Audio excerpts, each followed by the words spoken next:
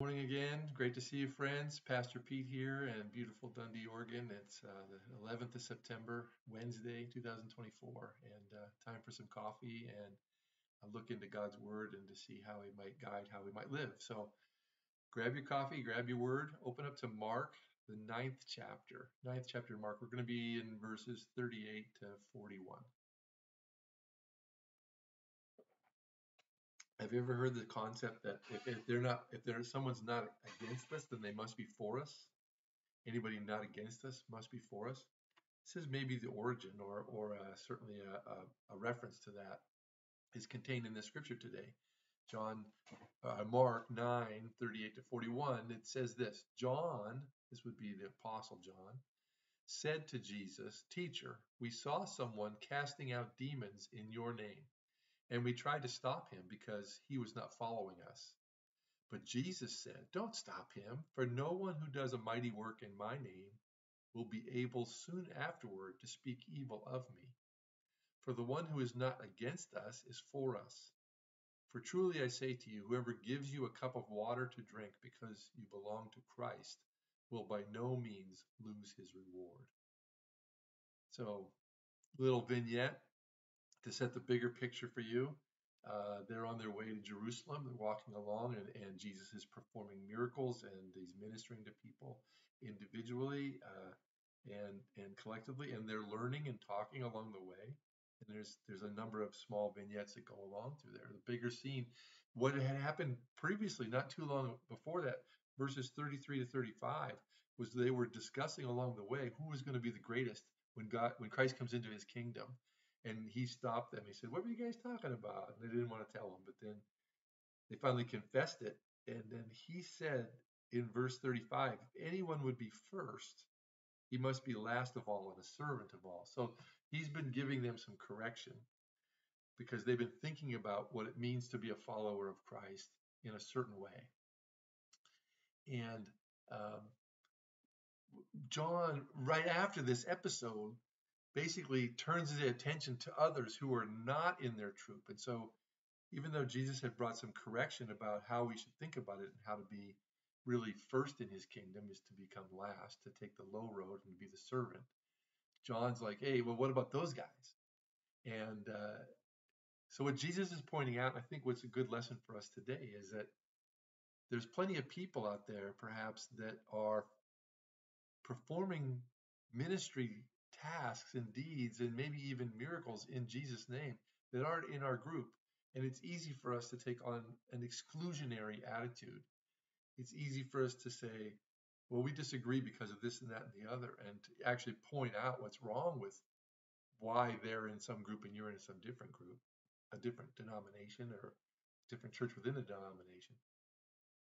And at the root of that exclusionary attitude, there's a sense of pride and fear. And it's not the pride that it's the pride of it's the wrong pride. It's the pride that leads to a fall. And Jesus says, they're doing mighty works in my name. He says, get your approach to this right. Get your perspective right. In fact, John says, Teacher, we saw someone casting out demons in your name. We tried to stop him because he was not following us. And Jesus says, don't stop him. He's doing something in my name. And so we have this very clear distinction between the perspectives. And so Jesus is saying, there's a lot of people out there that perhaps you're not going to agree with on every doctrinal point. You're not going to understand everything. We know that God doesn't reveal everything to us perfectly, and there's a lot of mysteries in his Bible, and there's things yet to be revealed. And so John really is functioning out of a point of jealousy and a point of insecurity here. Even before that, if you even go back further in this chapter, verses 14 through 29 is a story of there's a young boy that the disciples tried to cast a demon out and were unable to. And Jesus, they went to him finally, and he came and he did it. And they said, why couldn't we cast the demon out? And he said, some demons can only come out, some spirits can only come out by prayer. implying very strongly, especially if you take it in light of the fact that they then saw others who were casting out demons in Jesus' name, that John and the disciples had not established as clear or as strong of a relationship with God through prayer as perhaps these others had. And they were operating in Jesus' name, and they were already demonstrating that power that Jesus promises us if you do things in my name. Well, doing them in his name also depends on the relationship is forged. And that relationship is forged in prayer and in Bible study and in prayer. So I just want to encourage you today, be careful. Be careful about your own propensity towards exclusionary attitude, and you may be even excluding yourself from someone else. Be careful about the boundaries that we build, the boundaries that you're building or you have felt built against you.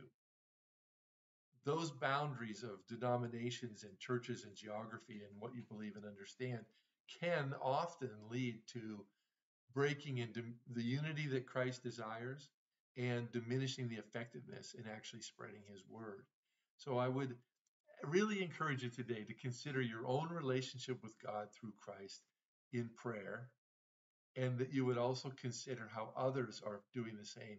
And the best way I know of to forge unity in the name of Jesus is to pray together and to pray for each other and to repeat that.